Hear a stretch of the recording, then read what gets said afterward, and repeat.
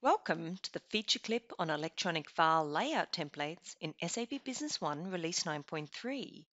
Today, we are going to introduce the ability to assign a generic electronic file format, known as a GEP file, as a print layout option for any report or form in SAP Business One.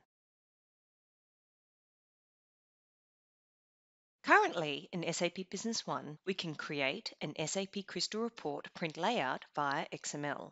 You simply run your report, like a documents journal, for example, and extract the XML structure from the report, such as the table column, value, and name. This structure is then leveraged by the Crystal Report, which is then imported into the Electronic File Manager. The Electronic File Manager maps all of the required fields out of the report that your bank or an authority or whomever requires the report in electronic file format. Once the mapping assignments are complete from the Crystal Report structure to the final structure, you can then save these definitions as a GEP file. In Release 9.3, this GEP file can now be assigned as a print layout to any report or form. A major benefit is the ability to capture calculated values that are not stored in a table, such as cash flow or some general ledger information. This new feature allows for greater flexibility in generating files and provides the user with a one-click experience to generate electronic report files simply using Print Preview. Here is an example business case scenario. Jason Butler from OEC Computers created a GEP file based on a Crystal report, which was built out of the XML form structure of the document journal report. Jason assigns the GEP file as a print layout for the journal report using the Layout and Sequences selection window. All authorized users can now generate on-the-fly electronic files when previewing system reports. Let's have a look at this business scenario in SAP Business One Release 9.3. I am currently logged in to SAP Business One as Jason Butler. I have created a GEP file that I am going to assign as the Document Journal Layout option. To do this, I need to open the Report and Layout Manager. So I navigate to Administration, Setup, General, Report and Layout Manager. I simply select Import from the Report and Layout Manager window. This opens up the Report and Layout Import wizard. I then need to specify the file for import.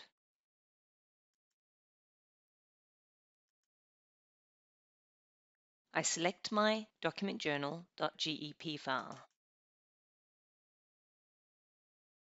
I then need to select the layout. So by choosing the list of document types, if you know the table code, you can simply enter it, or by clicking on Type Name, I can then search for Document Journal. Once I've selected the layout and I've imported my GEP file, I simply select Finish.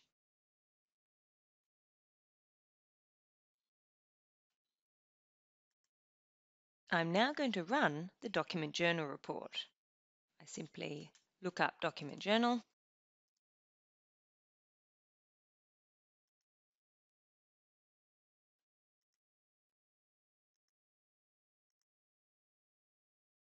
And then I run my report. Once I have run my Document Journal report, I can now select the Layout Designer icon. As you can see here, the electronic file format is now an option. So we're going to select this option as the default option for all users.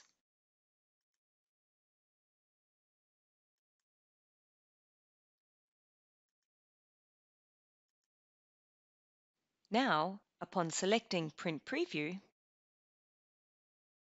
and the electronic file manager begins to generate the electronic file. And once it's complete, you can easily review the result file.